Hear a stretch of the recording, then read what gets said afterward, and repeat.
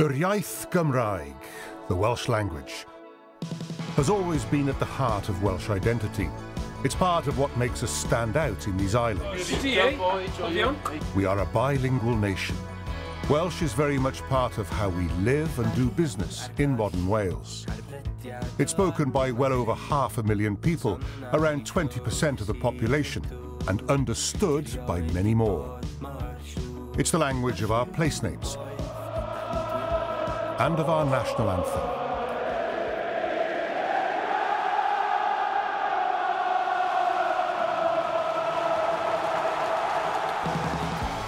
Welsh belongs to everyone in Wales, whether we speak it or not. In many areas, it's the main language of the community, the language you'll hear on the streets and in the shops.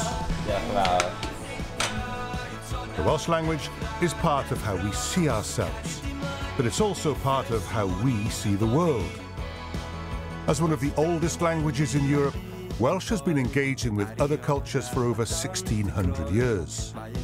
Welsh has always been an inclusive, cosmopolitan language.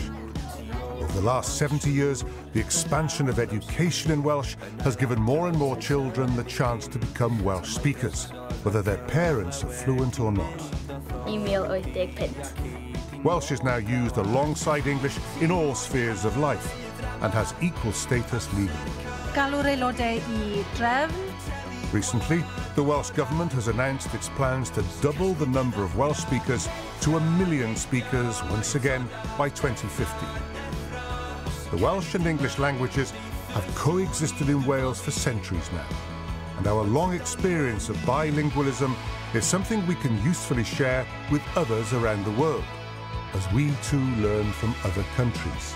We would love to welcome you to Wales and to experience Cymru ar Gymraeg.